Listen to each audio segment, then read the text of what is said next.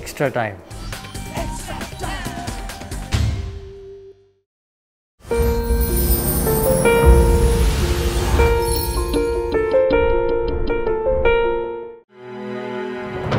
নেরুকার বিরুদ্ধে বা পায়ের গোড়ালিতে চোট পেয়ে স্ট্রেচারে করে মাঠ ছেড়েছিলেন ওমর এলহুসেইনি।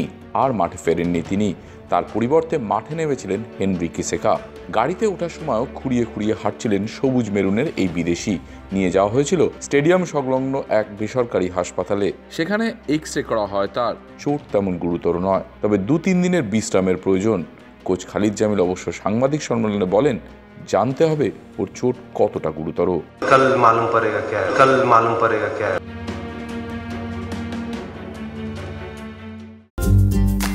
লেটেস্ট নিউজ আর এক্সক্লুসিভ ভিডিওর সঙ্গে আপডেট থাকতে এখনই সাবস্ক্রাইব করুন আমাদের ইউটিউব চ্যানেল। বেল আইকনে ক্লিক করতে ভুলবেন না যেন।